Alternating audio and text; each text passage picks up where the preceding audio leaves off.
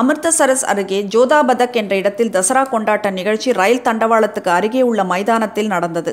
வழக்கம் போல் அங்கு ராவணன் உருவ பொம்மை எரிப்பு நிகழ்ச்சியும் நடந்தது. அப்போது பட்டாசுகள் வெடித்தபோது தண்டவாளத்தில் நின்றவர்கள் மீது கண்ணிமைக்கும் நேரத்தில் ரயில் ஏறி சென்றது. இதில் 61 பேர் உயிரிழந்தனர், பலர் படுகாயமடைந்தனர்.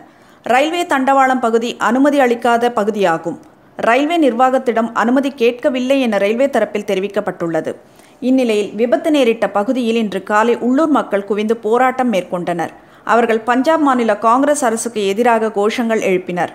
ரயில் டிரைவருக்கு எதிராக நடவடிக்கை எடுக்க வேண்டும் என வலியுறுத்தியுள்ளனர். ரயில் மிகவும் வேகமாக சென்றது. அதிகமான மக்கள் குவிந்திருந்தும் டிரைவர் ரயிலை கட்டுப்படுத்தவில்லை என குற்றம் சாட்டியுள்ளனர். பின்னர் போராட்டம் நடத்தியவர்களை போலீஸ் ரயில் தண்டவாளம் பகுதியில் இருந்து வெளியேற்றியது. இதனால் அங்கு பதற்றமான நிலை ஏற்பட்டது. தசரா கொண்டாட்டத்திற்கு அரசு போதிய பாதுகாப்பு ஏற்பாடுகளை உறுதி செய்யாதது ஏன்? இவ்வளவு மக்கள் ரயில்வே தண்டவாளங்களில் அனுமதித்தது எப்படி எனவும் போராட்டக்காரர்கள் தரப்பில் கேள்வி எழுப்பப்பட்டது. இதற்கிடையே விபத்து தொடர்பாக மாஜிஸ்ட்ரேட் விசாரணைக்கு மாநில முதலமைச்சர் அம்ரிந்தர் சிங் உத்தரவிட்டுள்ளார். ரயில் விபத்தில் காயமடைந்தவர்களை சந்தித்து ஆறுதல் கூறிய அவர் இன்னும் 4 வாரங்களில் விசாரணை அறிக்கையை தாக்கல் செய்ய வேண்டும் என்று கேட்டுக்கொண்டுள்ளார்.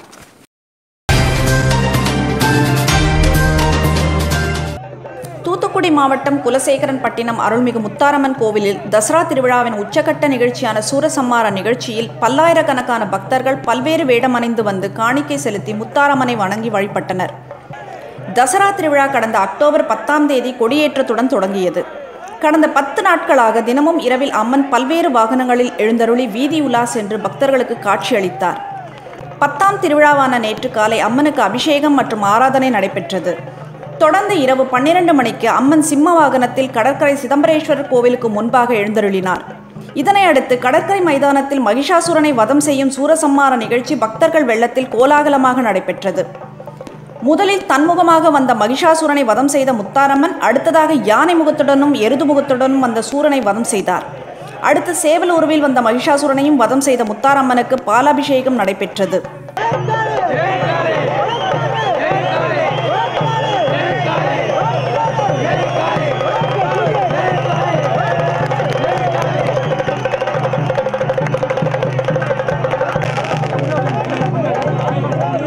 தசரா விழாவை ஒட்டி தங்கள் நேர்த்திக் கடனை செலுத்தும் விதமாக தமிழகத்தின் பல்வேறு பகுதிகளிலிருந்து காப்பு கட்டி விரதமிருந்த பக்தர்கள் காளி, அனுமன், கிருஷ்ணர், ராமர் மற்றும் குரங்கு, கரடி, சிங்கம், புலி போன்ற விலங்குகள் உட்பட பல்வேறு வேடங்கள் அணிந்து காணிக்கை வசூல் செய்து குலசேகரப்பட்டினம் முத்தாரம்மன் கோவிலில் செலுத்தினர்.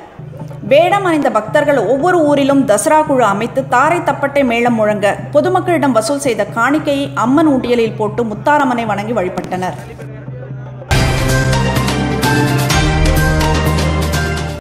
கேரளாவில் RSS மற்றும் BJP கட்சிகள் ஓட்டு அரசியல் நடத்துவதற்காக சபரிமலைக்கு செல்லும் பெண்களை மிரட்டுவது அல்லது மிகப்பெரிய இயக்கம் என்ற தோற்றத்தை ஏற்படுத்துவது போன்ற செயல்களை செய்து வருவதாக அனைத்திந்திய ஜனநாயக மாதர் சங்க பொதுச் செயலாளர் சுகந்தி குற்றஞ்சாட்டியுள்ளார். கரூரில் உள்ள அரசு ஊழியர் சங்க கட்டடத்தில் அனைத்திந்திய ஜனநாயக மாதர் சங்கம் சார்பில் மண்டல பயிற்சி வகுப்பு நிகழ்ச்சி நடைபெற்றது. இதில் சங்கத்தின் மாநில பொதுச் செயலாளர் சுகந்தி தலைமை தாங்கினார். பின்னர் செய்தியாளர்களிடம் பேசிய அவர், இந்தியா முழுவதும் இன்றைக்கு வைரலாக பேசக்கூடிய மீ2 இயக்கத்தை அனைத்திந்திய மாதர் சங்கம் வரவேற்கிறது என்றார்.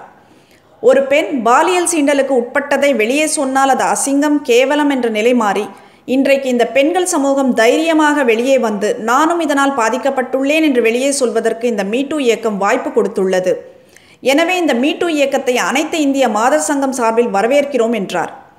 மத்திய அமைச்சர் அக்பர் ராஜினாமா செய்துள்ளார். ஆனால் இது குறித்து BJP கட்சியிலிருந்து ஒரு கண்டனம் கூட தெரிவிக்காததை வன்மையாக கண்டிக்கிறோம் என்றும் அவர் கூறினார். சபரிமலைக்கு பெண்கள் செல்வது அவரவர் உரிமை என்ற அடிப்படையில் கேரள அரசாங்கம் அங்கு செல்லும் பெண்களுக்கு பாதுகாப்பு கொடுக்க வேண்டும் என சுகந்தி தெரிவித்தார். கேரளாவிலே RSS, பாரதிய ஜனதா கட்சி போன்ற கட்சிகள் ஒரு ஓட்டு அரசியல் நடத்துவதற்காக அங்கு செல்கின்ற பெண்களை மிரட்டுவது அல்லது மிகப்பெரிய இயக்கத்தை நடத்துவதாக ஒரு பெரிய தோற்றத்தை ஏற்படுத்துவது போன்ற ஒரு வேலைகளை அவர்கள் செய்து கொண்டிருக்கின்றார்கள். இவர்கள் கையில் இருக்கின்றது நம்முடைய இந்திய அரசியலமைப்பு சட்டம்.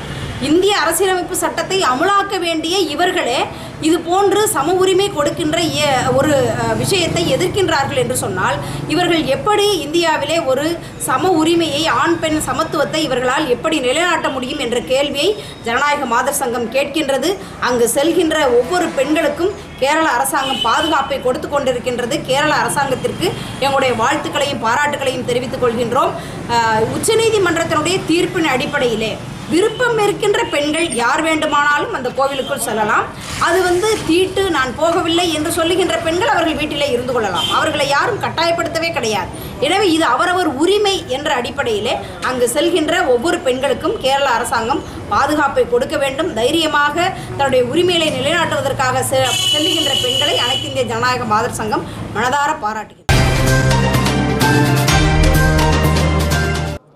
அமிர்தசரஸில் ரயில் தண்டவாளம் அருகே தசரா கொண்டாடியவர்கள் மீது ரயில் மோதியதில் காயமடைந்தவர்களை நவ்ஜோத் சிங் சித்து சந்தித்து ஆறுதல் கூறினார். பஞ்சாப் மாநிலம் அமிர்தசரஸ் அருகே ஜோதாபதக் என்ற இடத்தில் தசரா கொண்டாட்ட நிகழ்ச்சி ரயில் தண்டவாளத்துக்கு அருகே உள்ள மைதானத்தில் நடந்தது. இதில் பஞ்சாப் உள்ளாட்சித்துறை மந்திரி நவ்ஜோத் சிங் சித்துவின் மனைவி நவ்ஜோத் கவுர் சிறப்பு விருந்தினராக பங்கேற்றார். வழக்கம் போல் அங்கு ராவணன் உருவ பொம்மை எரிப்பு நிகழ்ச்சி நடந்தது. அப்போது பட்டாசுகள் வெடித்து சிதறிய போது தண்டவாளத்தில் நின்றவர்கள் மீது கண்ணிமைக்கும் நேரத்தில் ரயில் ஏறி சென்றது. இதில் 61 பேர் உயிரிழந்தனர். பலர் படுகாயம் அடைந்து பல்வேறு மருத்துவமனைகளில் சிகிச்சை பெற்று வருகின்றனர். காயமடைந்தவர்களை மருத்துவமனைக்கு சென்று சந்தித்து நவ்ஜோத் சிங் சித்து ஆறுதல் கூறினார். பின்னர் செய்தியாளர்களிடம் பேசுகையில், இது மிகவும் துரதிருஷ்டவசமான சம்பவமாகும். இது விபத்து என்பதை புரிந்து கொள்ள வேண்டிய அவசியம் உள்ளது. ஏற்பாட்டில் அலட்சியம் இருந்துள்ளது, ஆனால் அதில் எந்த ஒரு நோக்கமும் கிடையாது என கூறியுள்ளார். விழா நிகழ்ச்சியில் கலந்து கொண்ட சித்துவின் மனைவி காயமடைந்தவர்களுக்கு உதவி செய்யாமல் அங்கிருந்து சென்று விட்டார் என விமர்சனம் எழுந்துள்ளது. ஆனால் தான் அங்கிருந்து சென்ற பின்னர் தான் விபத்து நேரிட்டது என அவருடைய தரப்பில் மறுப்பு தெரிவிக்கப்பட்டுள்ளது. அமிர்தசரஸ் விபத்தில் என்னை வைத்து அரசியல் செய்ய வேண்டாம் எனவும் ஆவேசமாக கூறியுள்ளார்.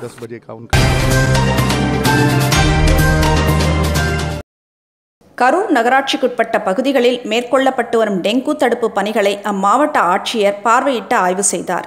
கரூர் நகராட்சியின் 19வது வார்டுக்கு உட்பட்ட அண்ணாநகர், சின்ன ஆண்டான் கோவில் சாலை, கோவை சாலை உள்ளிட்ட பகுதிகளில் மாவட்ட ஆட்சியர் அன்பழகன் வருவாய்த்துறை, நகராட்சி அதிகாரிகள் மற்றும் ஊழியர்கள் ஆகியோருடன் சென்று டெங்கு தடுப்பு பணிகளை மேற்கொண்டார். அப்போது தனியார் கட்டுமான பணிகள் நடைபெறும் இடங்கள், இரட்டை வாய்க்கால் பகுதிகளை ஆய்வு செய்து தொட்டிகளுக்கு டெங்கு தடுப்பு மருந்தினை ஊற்ற செய்தார். இதனைத் தொடர்ந்து பேருந்து நிலையம் அருகில் 100 அடி உயரமுள்ள 4 லட்சம் கொள்ளளவு கொண்ட மேல்நிலை நீர்த்தேக்க தொட்டியின் மீது ஏறி ஆய்வு செய்தார்.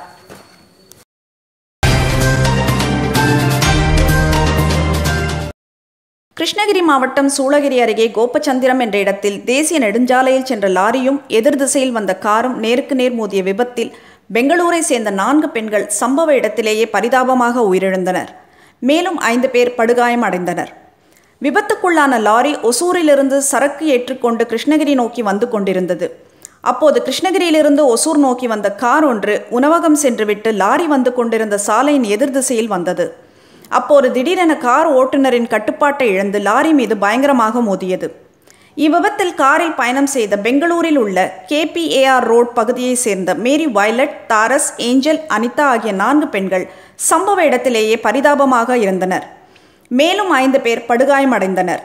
தகவல் அறிந்த காவல்துறையினர் சம்பவ இடத்துக்கு விரைந்து சென்று இவ்விபத்தில் காயமடைந்த 5 பேரையும் மீட்டு ஒசூர் அரசு மருத்துவமனைக்கு அனுப்பி வைத்தனர்.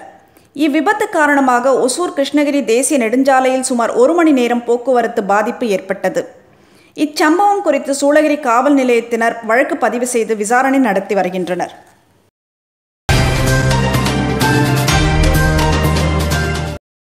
கரூர் மாவட்டம் மாயனூர் அருகே குடும்ப தகராறில் மனைவியை கடபாரையால் தாக்கிவிட்டு தப்பியோடிய கணவரை காவல்துறையினர் தேடி வருகின்றனர். படுகாயமடைந்த அப்பெண் உயிருக்கு ஆபத்தான நிலையில் மருத்துவமனையில் அனுமதிக்கப்பட்டுள்ளார். மாயனூர் காவல் சரகத்திற்குட்பட்ட மனவாசி பகுதியை சேர்ந்தவர் மணிகண்டன் ஓட்டுநராக பணிபுரிந்து வருகிறார். இவரது மனைவி பாரதமணி ஹோட்டல் ஒன்றை நடத்தி வருகிறார். மணிகண்டன் நாள்தோறும் குடித்துவிட்டு வீட்டுக்கு வந்து அவரது மனைவியுடன் தகராறு செய்துள்ளார். இந்நிலையில் நேற்றிரவு வழக்கம் போல் குடித்துவிட்டு அப்பெண்ணை கடப்பாரையால் தாக்கியுள்ளார். பின்னர் அங்கிருந்து தப்பியோடியும் உள்ளார். இதில் பலத்த காயமடைந்த பாரதமணி உடனடியாக கரூரில் உள்ள தனியார் மருத்துவமனைக்கு கொண்டு செல்லப்பட்டு அங்கு முதலுதவி சிகிச்சை அளிக்கப்பட்டவுடன் மேல் சிகிச்சைக்காக சேலத்தில் உள்ள ஒரு தனியார் மருத்துவமனையில் அனுமதிக்கப்பட்டுள்ளார். இச்சம்பவம் குறித்து மாயனூர் காவல்துறையினர் வழக்கு பதிவு செய்து விசாரணை மேற்கொண்டு வருகின்றனர். தப்பியோடிய கணவன் மணிகண்டனை காவல்துறையினர் தேடி வருகின்றனர்.